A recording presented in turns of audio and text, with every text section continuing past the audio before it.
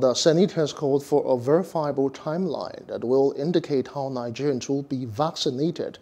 The report is presented from our studios.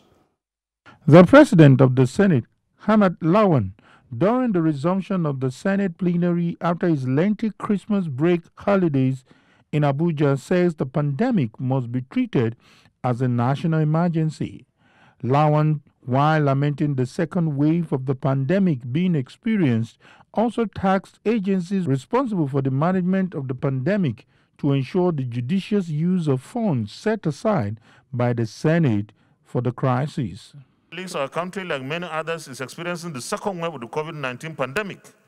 We therefore need to continue to treat the situation as a national emergency. The National Assembly made special provisions in the 2020 budget, which runs up to 31st March 2021, and the 2021 budget as well. We need to ensure that the funds are properly utilized for the prevention and management of the pandemic. It is equally important for the Senate to engage with the executive arm of government on the selection, procurement, distribution, and administration of the COVID-19 vaccines.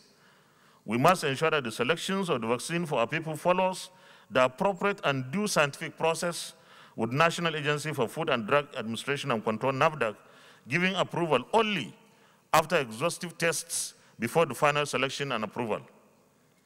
We must ensure that the MDAs responsible for this exercise develop verifiable processes and timelines on how Nigerians will be vaccinated. Lawan also urged Nigerians to unite against differences causing tension between ethnic groups in the country.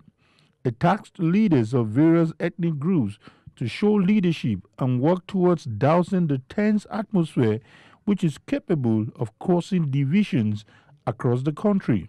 The very recent emergence of inter-ethnic and inter-tribal conflicts in some parts of our country is worrisome. The Senate calls for calm. The situation also calls for leadership at all levels of government. Leaders must unite to fight and defeat criminality in the country.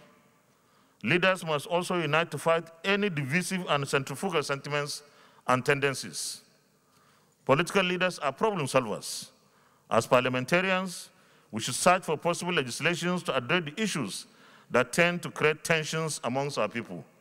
There is no gainsaying the fact that these are two main issues calling for urgent attention, and this time, social commentators warn that the twin pandemic of COVID-19 vaccination and ethnic tension should not be politicized. Rather, a pragmatic solution should be preferred.